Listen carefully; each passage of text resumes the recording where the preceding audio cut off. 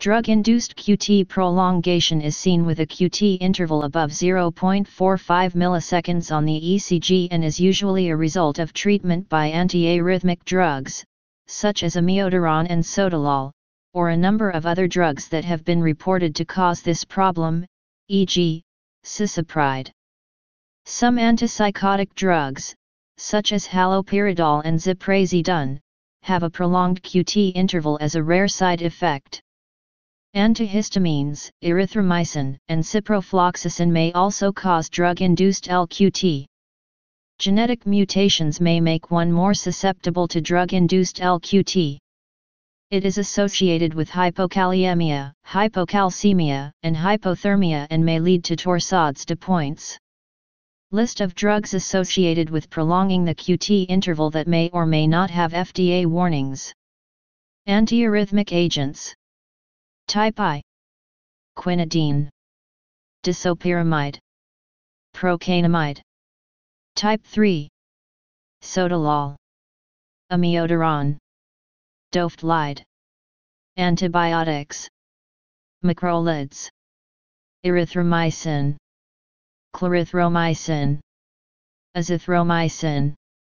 Quinolones. Levofloxacin. Moxifloxacin. Other. Bedaquiline. Delamanid. Pentamidine.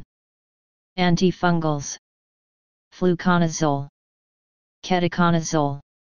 Antihistamine. Estimazole. Hydroxyzine. Misolastine. Terfenadine.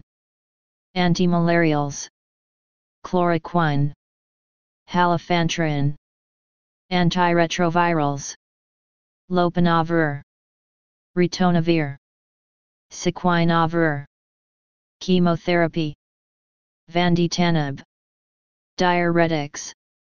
Furosemide. Gastroprokinetic. Cisapride. Opioids. Apomorphine. Methadone. Psychoactive drug. Amitriptyline. Acinapin. Citalopram. Cocaine. Escitalopram. Flufenazine. Haloperidol, for higher risk than PO or IM. Haloperidol. Lurasidone. Olanzapine. Paliperidone. Pimazide. Quishapine. Risperidone.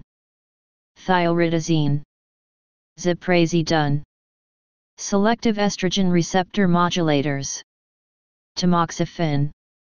Toremafene. Please subscribe and thanks for watching.